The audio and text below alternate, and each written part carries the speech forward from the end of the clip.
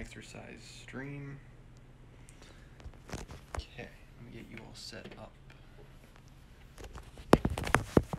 Just gotta move some stuff here.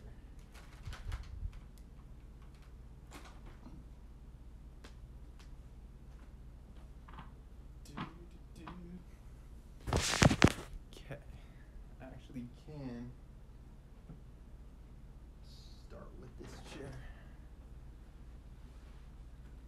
As a reminder, I'd go like this and down. I think I'm just gonna do 10.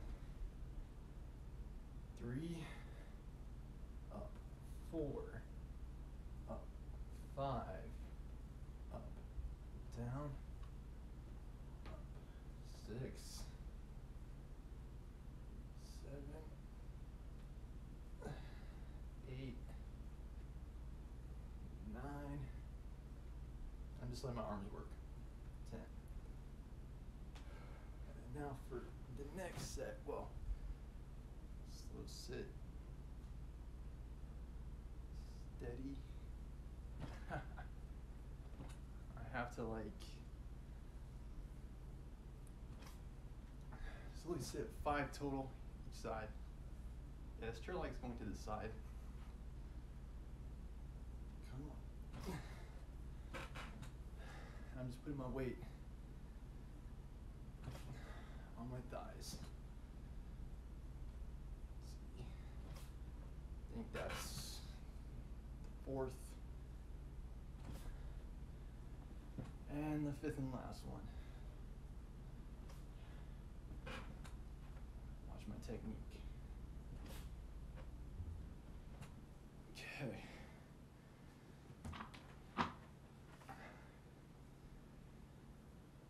Today I'm going to go through my routine. Should be pretty quick routine. Neck circles.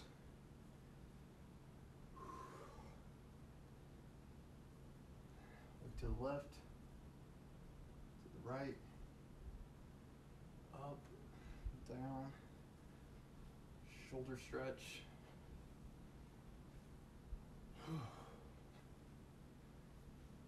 My focus for today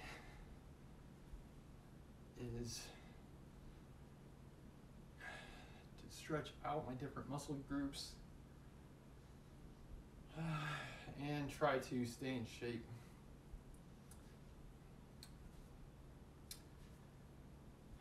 Try to just challenge myself. And as I often say, let yourself be your guide.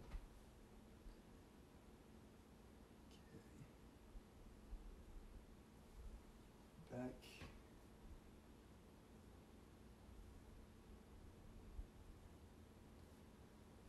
Okay. Then I go into arm circles. Start small. Then get slightly bigger.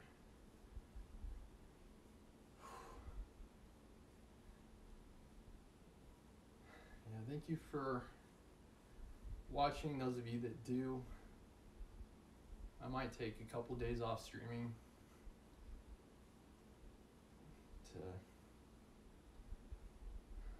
recharge washing machines. Got a lot on my mind.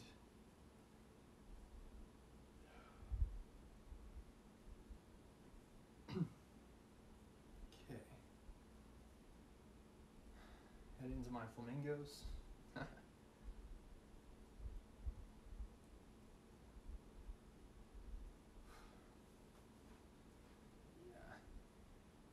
And forward.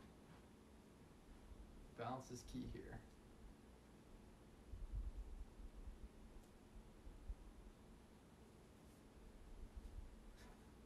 Okay, and back.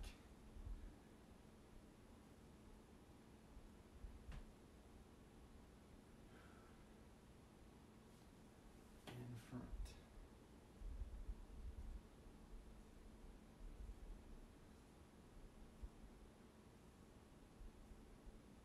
When I finish my exercise set, I am going to guide everybody in a mindfulness exercise.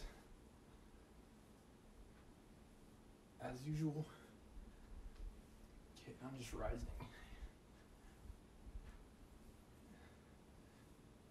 Trying to get my leg up as high as I can. Those are called inchworms or sometimes Frankensteins. Take a deep breath. Out. Reach for my toes. And then I go directly into my what are these called again? Inchworms. Yeah. The ones we just did are Frankensteins or axe kicks, and then these are inchworms. Down and back. And I try as I can to keep my legs straight. And back. Okay, feeling pretty good. Okay, I'm gonna go into jumping jacks. I'll just shoot for 20.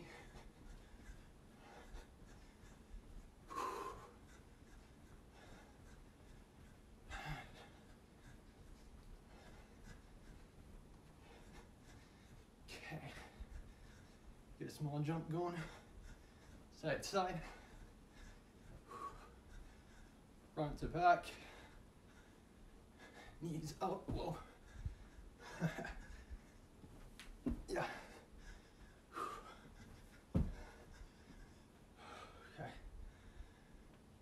feeling good, 10 star jump squats, okay, here I go, and if you'd like to join me from home, feel free. Respect your limit and your boundaries.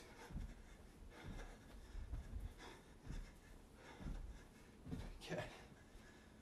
Whew. Some good exercise. I think there's just no substitute. Catch my breath for a minute.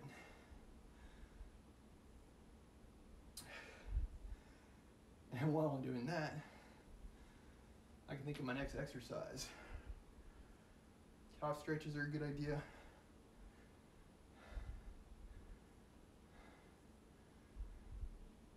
Okay. All right. Go for 10 burpees. I go into a high plank. And then back in and up. And when I go up, I like to pretend like I'm shooting a basketball or something. Okay. I can always tie to my shorts. Okay, here we go. 10. 1, 2, 3, 4. Gotta watch the bend. 5.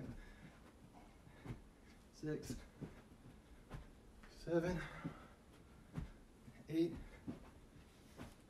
9, 10. Okay, pretty good. Yeah, just watch out for the ceiling and fan. Okay. While I'm waiting, it's a good time showcase some of my strength training. Just get a jug of water, lift up, down, like it's a big wheel.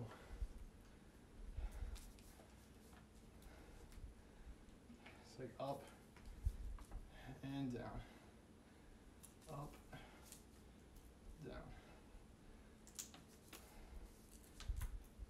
And I just go until my arm is tired. And if it's not that challenging, you can go for more reps, more weight.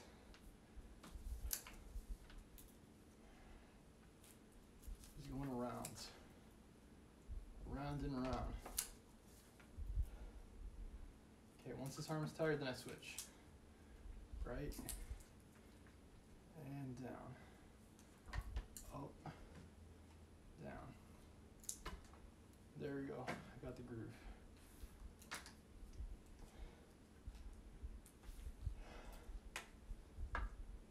Down.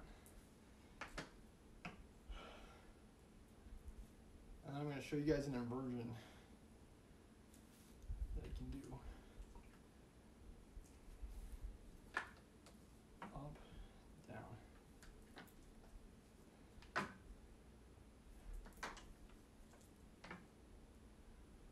Yeah, this isn't that heavy, so I can just do like 20 reps. Like, it's not too bad. Just let my arms do the lifting. Okay. So now this arm's getting tired. Now I switch. Go down like so, and just lift. 2. Yeah, I probably could do like 2 or 3 of these without it getting too heavy.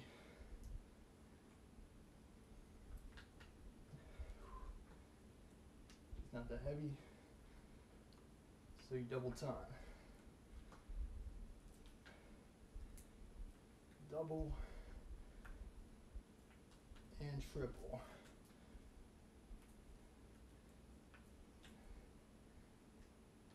Maybe like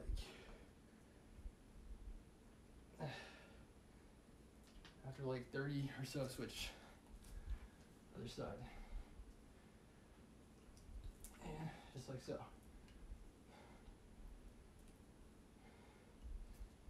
If you don't have a gallon of water, you probably can use like laundry detergent. Anything that's heavy.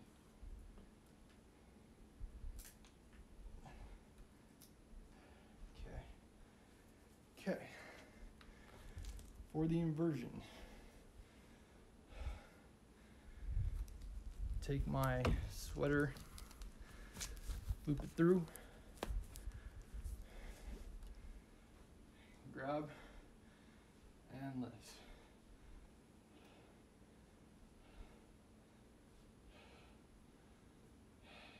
Okay. And lift. And lift.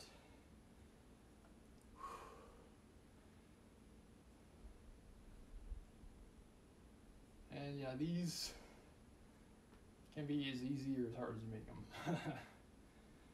Like, if you want to add in a lot of weight to the middle, you can.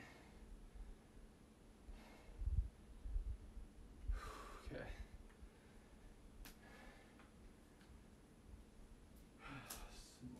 All right.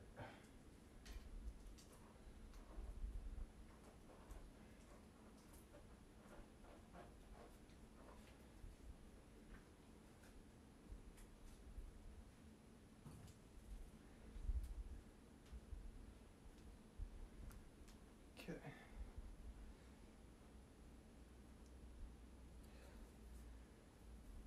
All right, now I've got my strength training in. Move on to mountain climbers, slow push-ups, slow sit-ups, abdominal set, and then we'll go into mindfulness. Okay, for the ground set, I'll move my camera down, as I am known often to do. Okay, and same again. 10, 9, 8, 7, 6, 5, 4, 3, 2, 1. And rest for 10, 9, 8, 7, 6, 5, 4, 3, 2, 1. I like to go for 5 total.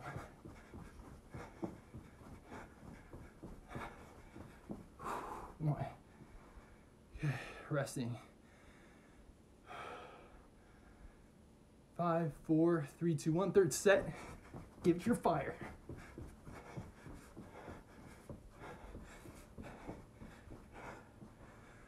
Okay. Gotta put my shirt down. 2 more. Here we go.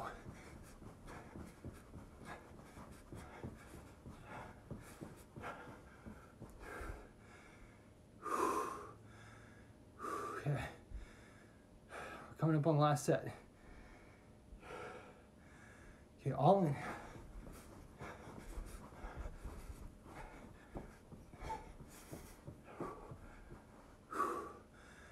And rest. Okay. Pretty good. Okay. I'm gonna try my diamond push up. Slow down. I'll go for 5 total. So 5. It's like slow 5.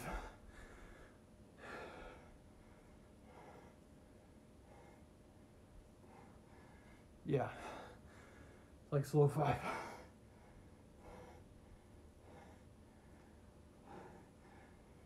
Back. Couple more. Here I go. Shine bright like a diamond.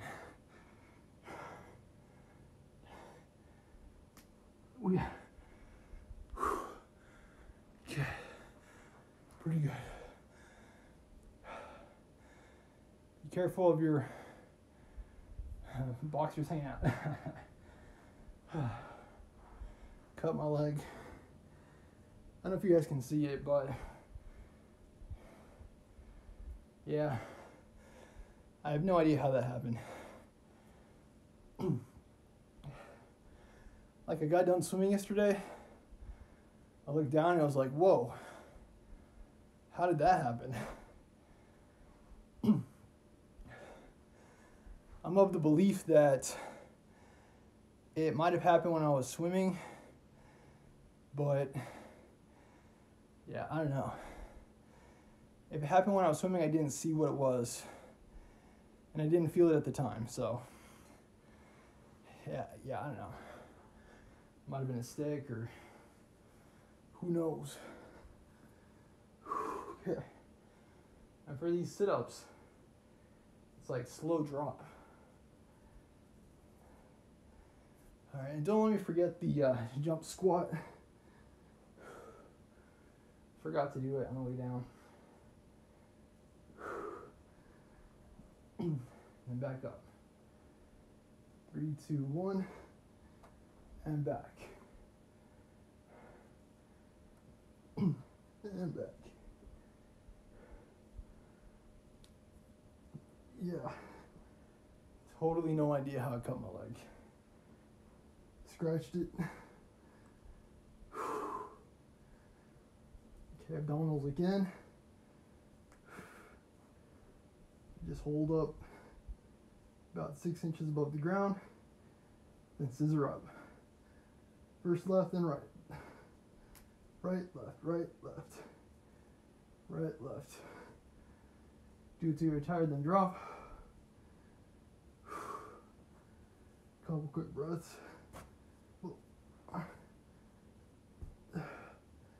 Up, out, up, out.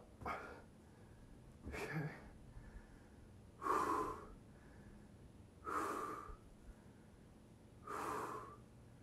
Here, final set. Here we go. Out and up. Out and up. Try to like reach for the sky. Okay. All right. Here's what I forgot. I was like, watch out for the couch. 1, 2, 3, 4. Squat.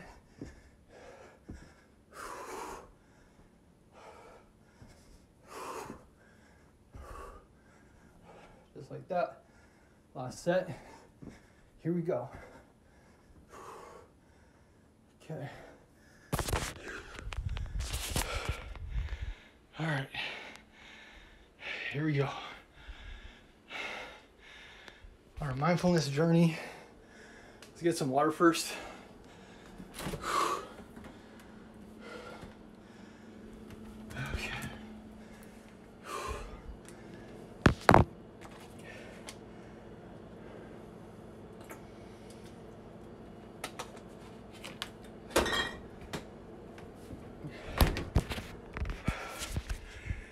it's important to stay hydrated and be careful about how much you eat before a good workout, because if you're anything like me and you push yourself to the limit, you might be seeing your food again soon. So watch out.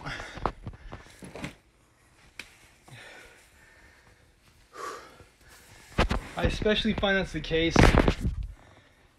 if I'm engaging in exercise that requires a lot of movement. Like I remember there was one time on Sunday I was playing lacrosse, and I was just running, like playing tight D. And yeah, I threw up. There was a girl that I was playing with me, and her name was Katie Rose, and she sees me throwing up in the trash. She's like, "Are you okay?" And I'm just like, "Yeah, just had too much to eat beforehand."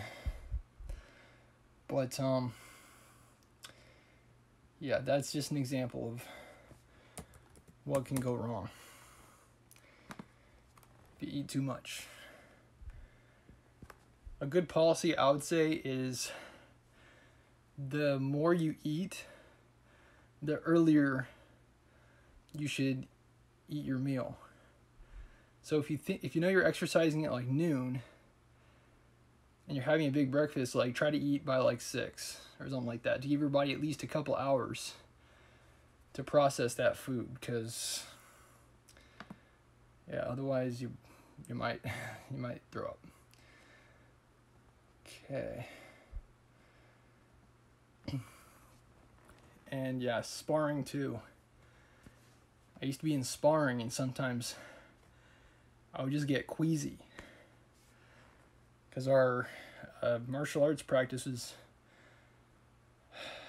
on Saturday morning, and I'd eat breakfast before going to class. And even that, like, we had several classes in a row, and by the time we got to the last class, like, it was already 2-3 hours, and I would still feel queasy after that sparring, because it's like, yeah, you're moving around, you're jumping around.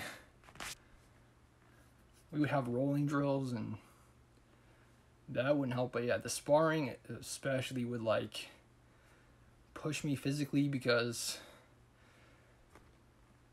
you're like constantly dodging and blocking and hitting, kicking,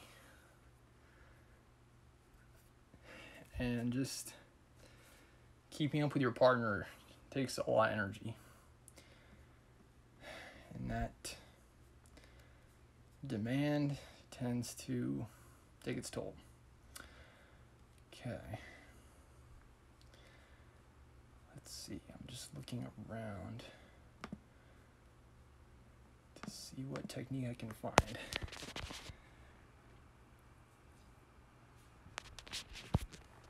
I just had cantaloupe too, so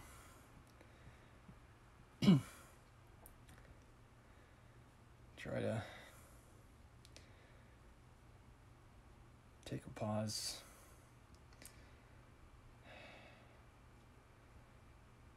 Okay.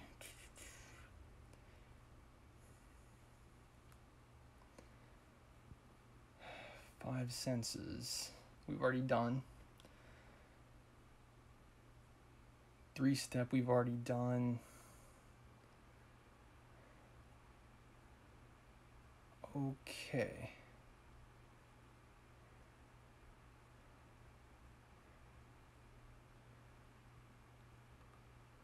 I would say we could try a couple of different ones today. 3-minute breathing, which I think would be better.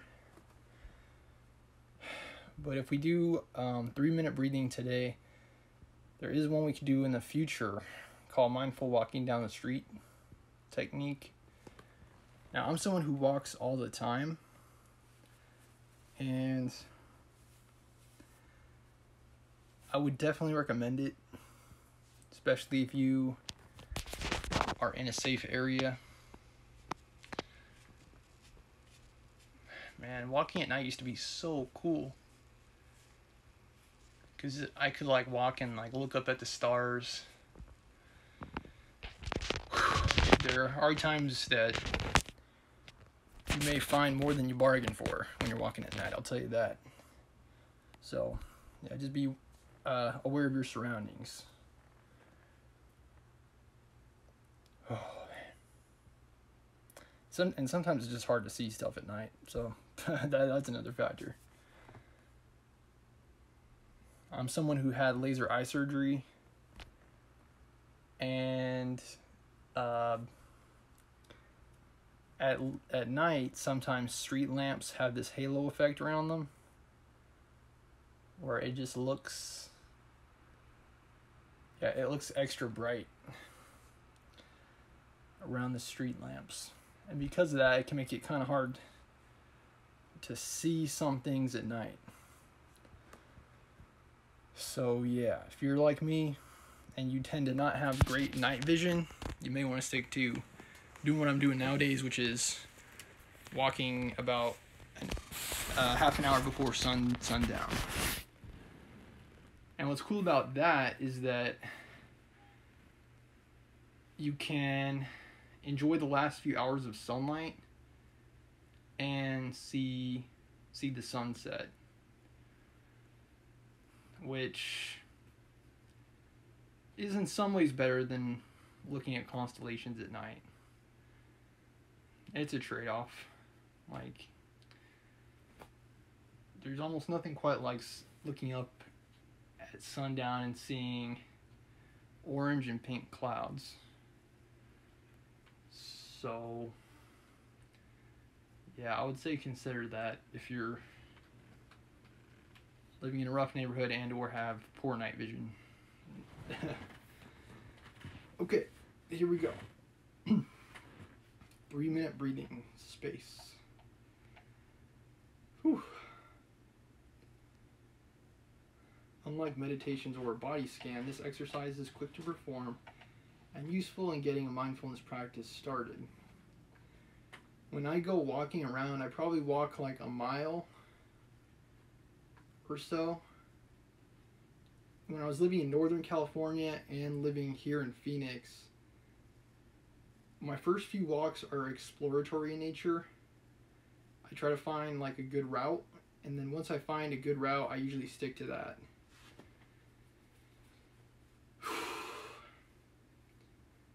Sometimes you can adventure out of your route and just kind of explore your city a little bit. But the good thing about sticking to your route is that you have a good chance of being able to predict what you see on your route. And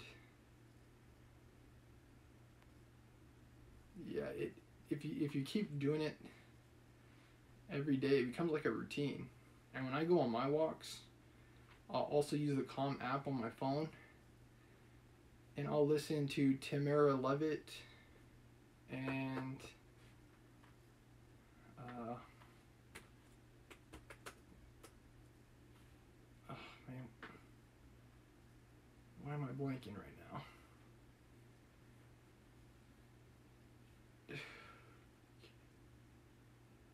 Yeah, there's two of them, Tamara Levitt and Jeff Warren. Okay, yeah. And every single day, they'll have like meditations that you can listen to on the app. I think the meditations are designed for you to be stationary and seated, like in a meditative posture. Because oftentimes they'll begin their meditations with close your eyes, take a few deep breaths. But over time, I've just started just listening to them on my walk. Just try to listen to some of the things that they say. And I think it's helped me over time.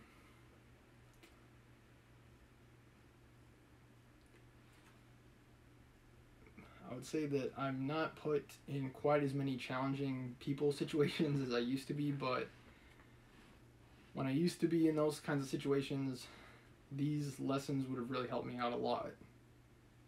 Because a lot of the time they talk about like how to deal with challenging emotions and situations.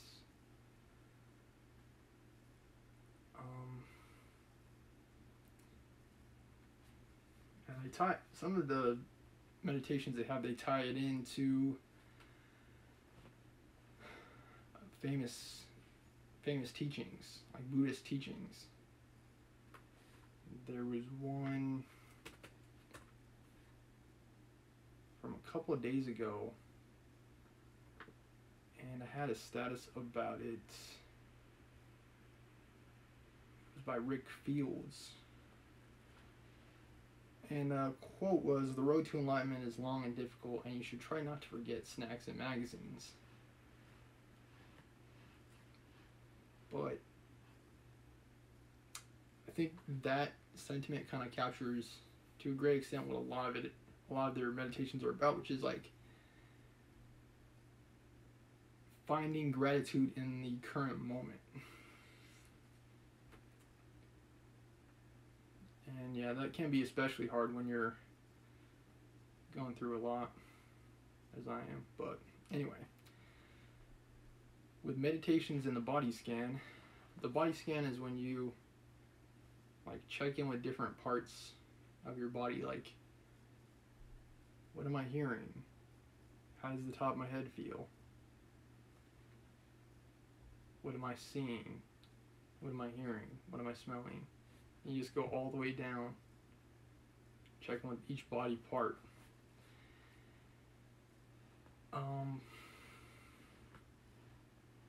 Yeah, thoughts often pop up, and keeping a quiet and clear head can be a challenge. This last exercise of 3-minute breathing space can be the perfect technique for those with busy lives and minds. The exercise is broken into 3 sections, 1 per minute, and works as follows. The first minute is spent on answering the question, how am I doing right now? While focusing on the feelings, thoughts, and sensations that arise, and trying to give these words and phrases. Okay. So me personally, I'm worried about the future. I'm not sure yet still which direction my life is going to take. I have a lot of anxiety and personal turmoil as a result of the ambiguity of my own situation. I am a little bit thirsty, even though I had my drink of water. My lips are dry.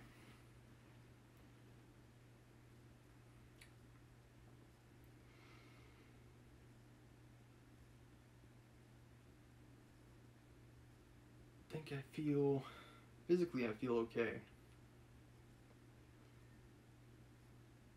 Like I'm not hungry.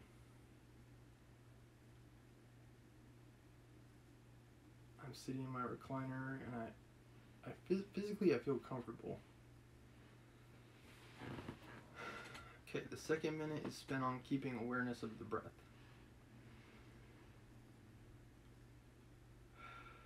It's like breathe in and out. Something that Jeff often says in his meditations, or comes back to your breath. It's kind of nice, their dynamic between Jeff and Tamara, because they give like 2 different perspectives. With Tamara, it's like aging gracefully and adding perspective to your experiences. With Jeff, it's like changing behavioral patterns and thought patterns. And sometimes it's easier for me to relate to Jeff because of that. Maybe it's because we're both also guys. But it's like, yeah, I think sometimes it's easier to relate to people who've also experienced like challenging emotions and difficult episodes. The last minute is used for an expression of attention outward from the breath, feeling the ways in which your breathing affects the rest of the body. Just take a deep breath in and out. Okay. Keeping a quiet mind can be rather challenging. It's a little bit challenging for me now because my breathing is a little bit shallow.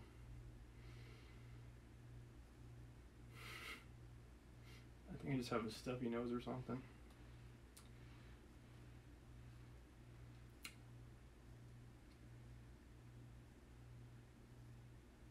The idea is not to block them, but rather to let them come into your mind and then disappear again. Try to just observe them. Welcoming thoughts, feelings, emotions. Greeting them and welcoming them. That's something else Jeff talks about. Identifying your own thoughts, feelings, emotions, and sensations. All these exercises mentioned above can be used for the benefit of yourself, individual clients, and even in group settings. They're beneficial to all client groups. However, some will be better suited than others, so a method of open-minded trial and error can often be necessary. The most important part of mindfulness is to recognize that it is a training of the mind. And like any exercise, it will take some time to see benefits. The trick is to persevere, approach the process with self-compassion, and allow for reflection, change, and flexibility between different techniques and interventions.